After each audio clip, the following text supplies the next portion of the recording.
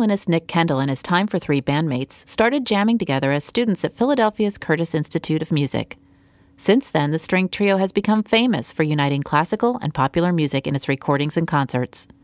John Mark Raffis speaks with Kendall about Time for Three's approach to making music. The violinist talks about the trio's desire to have fun on stage and with the audience while taking its music seriously.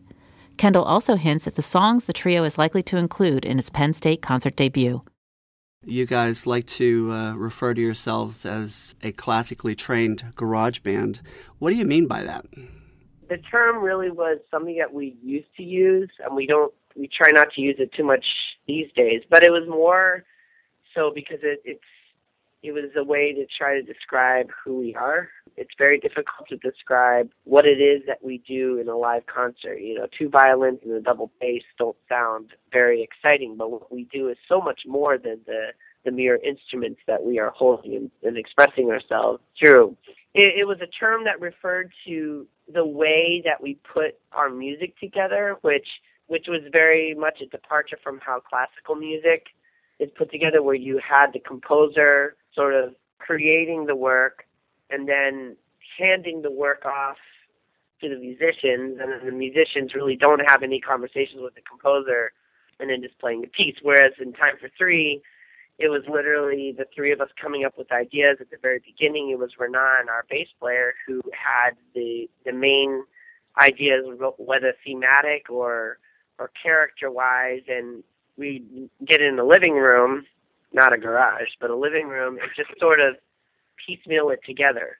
And we come up with our own arrangements. Now we actually do work with several prominent composers who are completely willing to work with us and kind of break away from the traditional way of creating music. And we write almost together with them. We also work with arrangers and different producers and things like this. We're finding that there's a lot of people who really never listened to classical music that are becoming our fans, who are now kind of having their perception of what classical musicians, who they are, kind of shed. And that's really exciting because, you know, some of our mashups that we present, you know, we mix up things like Cry Me a River by Justin Timberlake, and we put it together with the Adagio for Strings by Barber. And a lot of people have heard of, obviously, Justin Timberlake, but they haven't heard of Adagio for Strings, and they're wondering what that is. And right. Or a lot of people have heard that in movie soundtracks, and they didn't know what it was, and they're like, "Oh yeah, I know that piece." Right, and then they get into another world. Basically, their perception of what classical music and classical musicians are is sort of torn down, and that's been exciting. You've probably heard this criticism. How do you respond to people who say that, well, I'm not so sure about this, you know, is that dumbing down classical music? First of all, what we're doing is not necessarily classical music. We each continue to play classical music. I mean, 15 years ago, I started a chamber orchestra, a conductorless chamber orchestra that continues to play. We're called the East Coast Chamber Orchestra, otherwise known as ECHO. And I have a string quartet. Zach, the other violinist, continues as concertmaster of the Indianapolis Symphony Orchestra. And Renan, you know, he writes his own stuff, and he has these super famous double bass camps that have waiting lists to get into and to teach the double bass. I mean, Time for Three is not a classical music group. We have our roots from classic training, but our output, the group is a conduit for us to have a great time with each other, to be in front of audiences that are, you know, it's unexpected kind of concerts that we present, and the repertoire is different and new.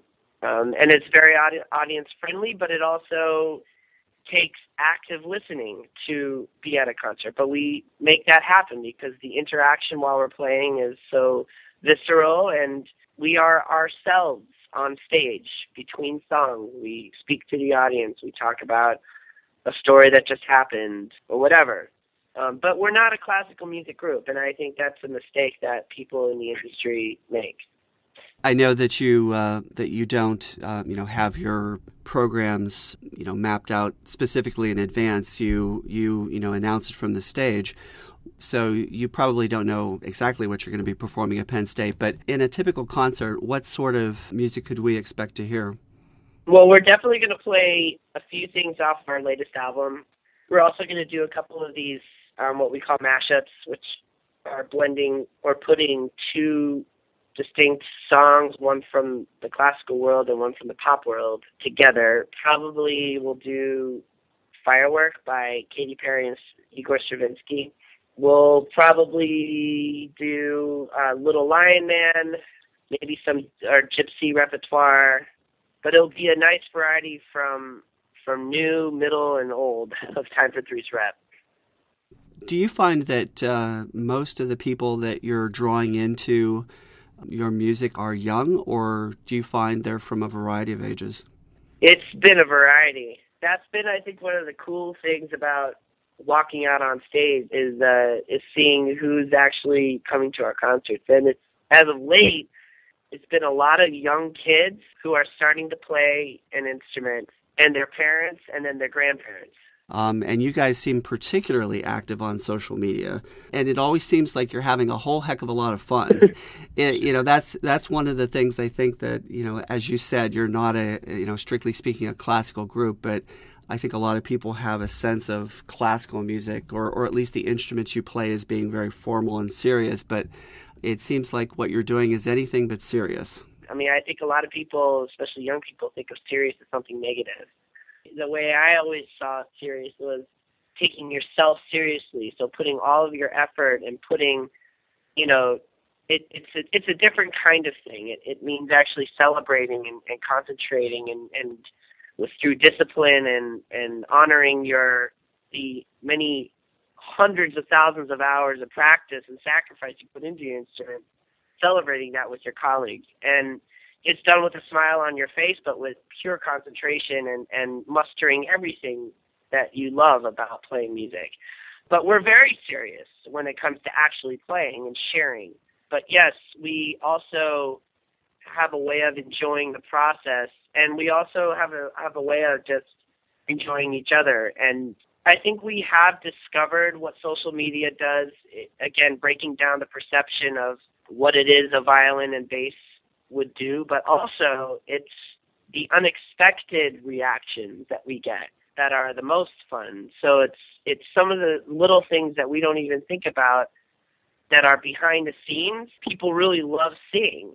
They love seeing what's under the hood of the car. And I actually think as a culture, and maybe I don't know this beyond the United States, but I feel like there's a big culture here in America that loves the behind the scenes sort of thing, and loves looking at the process of getting to the final thing, and then they sort of understand the final thing. So maybe that's nothing new. I don't think it's new. But I think with social media, and especially with groups that are steeped in such discipline, so much, we've known this, that there's so much that we do or how we put things together that actually anybody can understand and relate to. You don't have to be a trained professional, classically trained artist or musician to understand the conversations or the moments that we go through when we're being a group.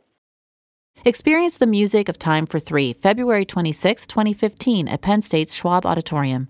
For tickets or information, visit cpa.psu.edu or phone 800-ARTS-TIX.